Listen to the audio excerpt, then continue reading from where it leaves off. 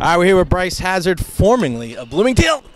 We're ready, bro. We are ready here. We are not running out of the way. And Bryce, I remember when you played for, what was it? It wasn't Fishhawk. What was that team you played for? It was Red. You played with like Chase Latchford and Justin Wallace. The Tampa Red Rage. Was it Red Rage? No, it was a different team name. This is way back. This is like 9 and under. We'll think about it. We'll think about it. But a damn good career for you. It's funny I say that because I saw the Latchford yesterday, and we were all like, yeah, Bryce Hazzard, man. I'll see him tomorrow. Yeah. Just, you've been playing ball for a long time, man. You're one of the better players in the travel scene for many, many years. You guys had a heck of a year at Bloomingdale. I know it didn't go as long as you like, but just take me through your four-year career there, man, and what it means to you. Man, I mean, just to be able to start all 4 years at the varsity level was something special, let me tell you. There's a small percentage of, especially in Hillsborough County. It's one thing if you're in a place that's not a big baseball hotbed, but you're in Hillsborough County and at a good school, too. It's not like it was a school where you're only winning 3 or 4 games a year, so if you had any kind of talent, you'd be starting. I mean, Bloomingdale's a good school, so, yeah, man, you should be very proud of yourself. Thank you. So, I mean, what's your biggest takeaway from not just this year but your entire career?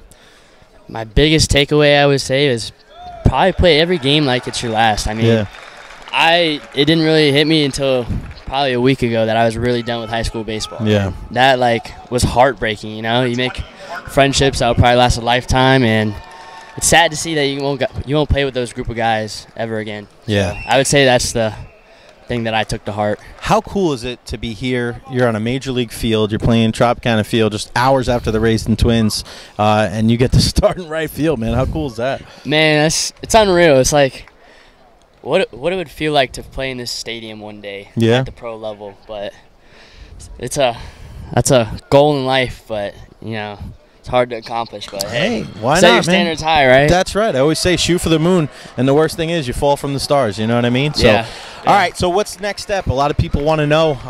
People have been following you, and we were talking about it a lot about where players are going to be at the next level. What's the next step for Bryce Hazzard? So, and where can everybody watch you? Well, I'll be attending Nova Southeastern University in the fall, so I'll start there August 14th. What about during the summer? You have any? How do you make sure that you don't overdo it?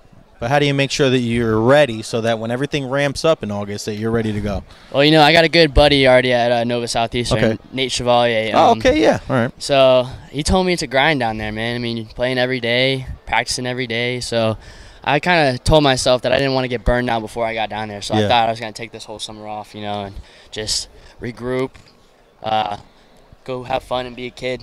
Yeah, good. One last time, Might as well. And just enjoy the little things, Heck yeah, man. You live in Florida. Go to the beach once or twice. Exactly. Especially with some nice-looking women. You could do that, too. Yeah. Bryce, it's been a pleasure watching you since you were a little kid. You were a lefty that had a ton of skill, and really happy to see you do well in your high school career, and I expect nothing but big things from you. Thank you. Appreciate it. Appreciate it, man. Thank you, buddy. Appreciate it.